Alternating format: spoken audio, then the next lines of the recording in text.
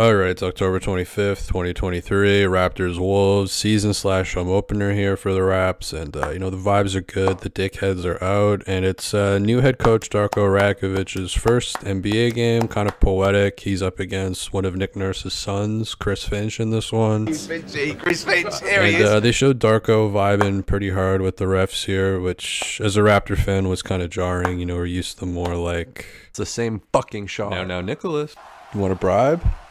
You want a bribe? You want a bribe? Fucking prick. And Darko was in a great mood here, hyping up his guys. And I was actually pretty worried because before the game, he said he didn't have his usual 6 pregame coffees. I was ready to make a 911 call if I had to.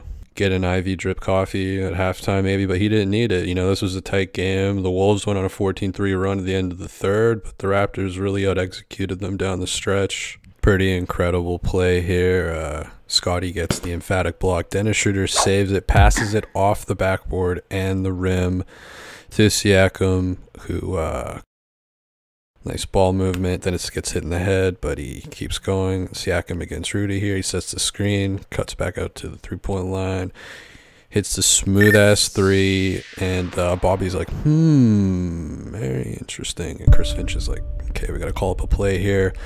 Dying seconds of the game, they do the, this looks very familiar if you're a Raptor fan, side out of bounds, and basically the Kawhi shot, but with a slightly different result. And quick inbounds here for Scotty to Pascal, and the Raptors get the W here. Everybody's vibing, everybody's psyched. Darko's making his way back to the locker room, but he has no idea what's waiting for him.